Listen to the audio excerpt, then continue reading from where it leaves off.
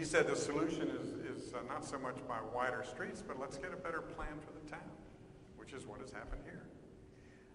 So it says, welcome to Ion. So I'm going to show you just a few things with a little bit of a focus on the mobility issues here in Ion. This particular street has a kink in it at the end. You never see that in suburbia.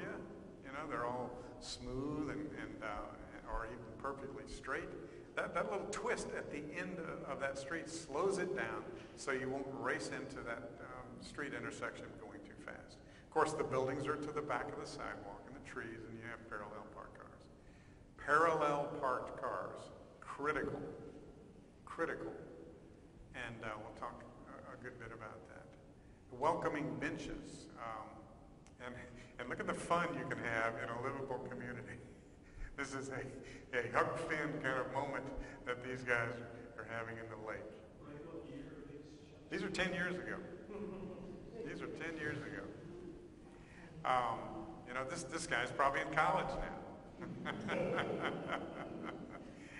So, you know, the beautiful porches and the, you know, the low country stairs that come up from both sides, one for the men, one for the women. That's the way they got started. That was the origin of that double. Of course, there was symmetry also.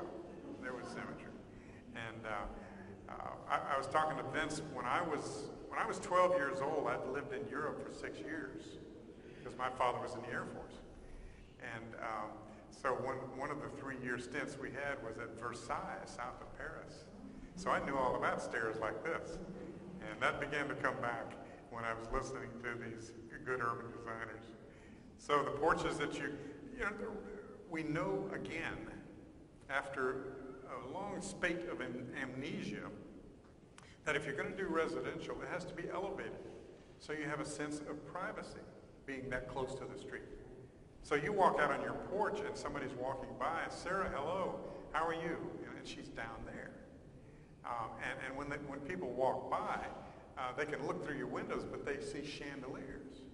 They don't see what they're having spaghetti tonight, you know, looking down at them. But then commercial is just the reverse. You want to have your commercial be sidewalk entry because that's the convenient way to. You don't want to climb a lot of stairs for commercial. So those were tried and true. That everybody that was designing in 1910 knew that.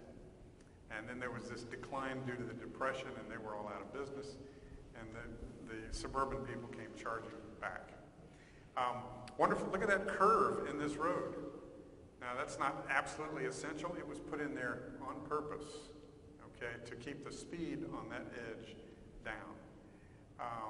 And the roads get much more casual as you go out toward the rural edge.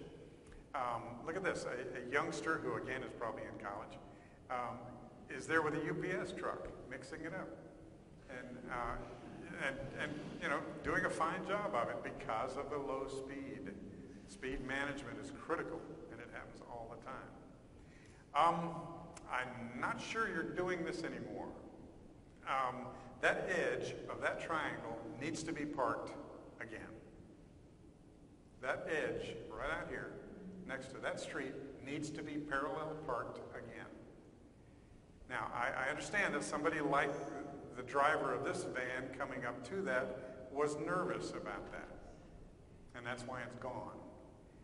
Now, see the road behind the last car? Yes. When you're trying to pull out that way, past the flag and making a left turn, those cars block the view of the oncoming traffic that you're going to head into. Here's the solution.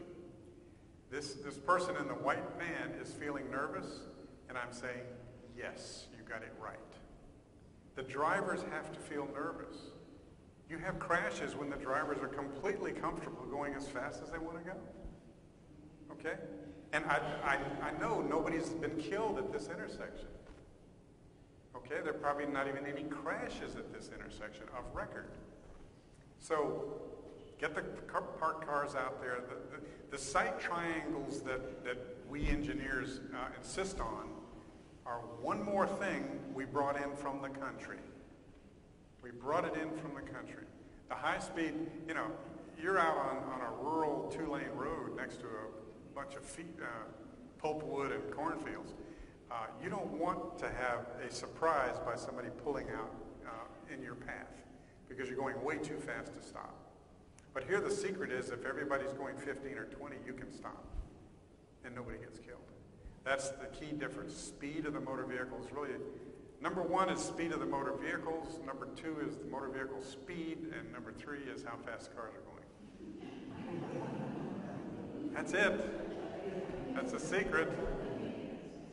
Now you'll love this. This is my 10-year-old photograph. Look at the tree and how thin it is and everything, and then aha, the church is now here. See? Future home of Holy Cross Church. And there it is. And look at the difference in that tree size. Okay? So, and look how wonderfully the church fills in the town center with a civic building right there. So it's all about creating the place. And the transportation must be subordinate to that. The traffic engineers have no right to get out ahead of the urban designers. Zero. This is a great street. It's a great street because it's been allowed to be narrower to protect the pedestrians. Let me move into another area, context.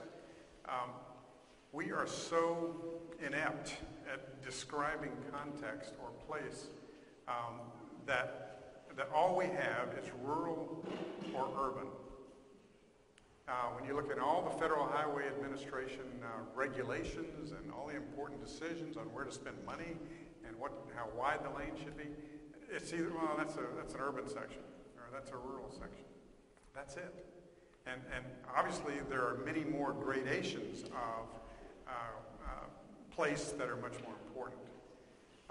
And there's a poor assumption that we can speed and be safe if we just get on the large arterials. That's another problem, that speed is safe to travel. And I don't know how they continue to perpetrate that myth, so to speak, but a lot of people are catching on to it and they're fighting the high speeds. And they're always administering funds based on this urban and rural mix of street types.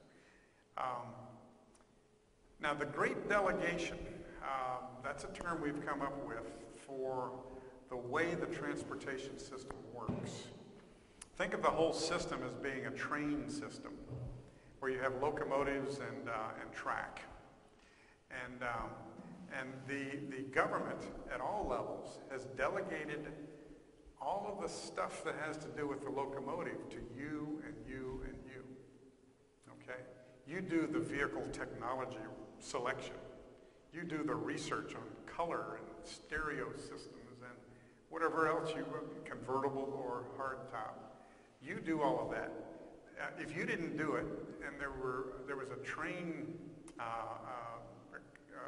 agency or an agency of transportation, they still have to make the vehicle technology research and selection. It's very expensive for them. They train their drivers to run transit vehicles.